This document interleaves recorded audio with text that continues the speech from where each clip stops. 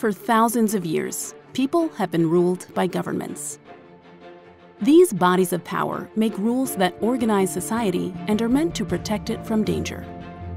Many different forms of government have taken shape, from structures where power is concentrated in the hands of one person to those where power is shared among many. These different systems, characterized by how many people are in charge, how they are chosen, and how they rule, have massive consequences for the relationship between governments and their people. One system is democracy, where the people choose who will govern them. One of its earliest forms, dating back to ancient Greece, was direct democracy, meaning one person could cast one vote on a matter, like whether to go to war. Votes were decided by a simple majority. Governments we describe today as democracies are for the most part republics or representative democracies. In this form of government, people choose representatives who make decisions for them through elections. The democracies found around the world today can generally be sorted into three categories: presidential, parliamentary, and presidential-parliamentary mixes. In presidential democracies like the United States, people vote on who should be the leader of the country, the president. And they also separately vote on who should represent them in the legislature, Congress. Sometimes, the president and the majority of the legislators in Congress belong to different political parties. Meanwhile, in parliamentary democracies like the United Kingdom, people only vote for members of their legislature, called members of parliament. If a majority of the legislators belong to a single party, or if multiple parties join together to form a ruling coalition, then they appoint one member of parliament from within their party or coalition to become prime minister, the leader of the country. And there are countries with something in between. In the case of France, the people directly elect the president and most legislators.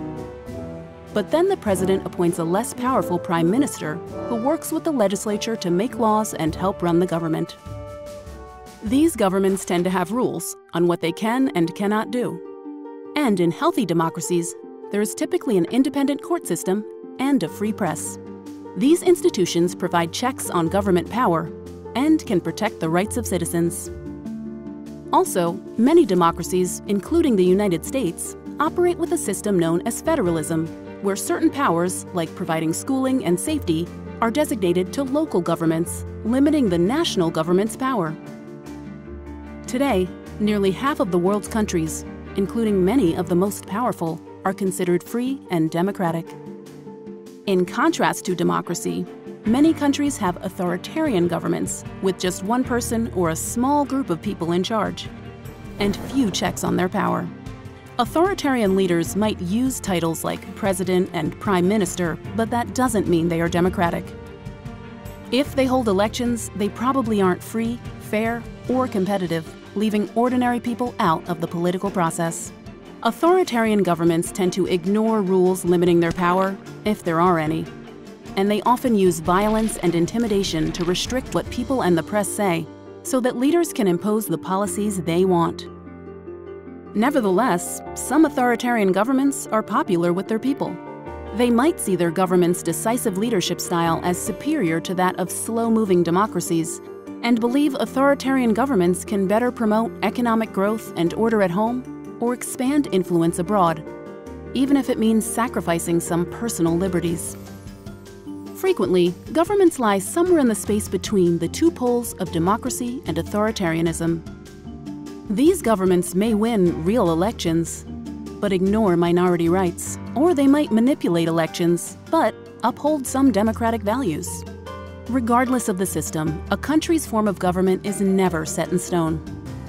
Even the most repressive authoritarian systems can be toppled or transformed by people taking to the streets in revolutions, or gradually become more democratic through reforms. At the same time, strong democracies can drift toward authoritarianism, a process that is often referred to as democratic backsliding. In our global era, government leaders make decisions on today's toughest challenges, like how to address climate change, or terrorism, or a pandemic. Where your government lies on the spectrum between democracy and authoritarianism determines whether your voice and the voices of your fellow citizens are amplified or minimized on these issues.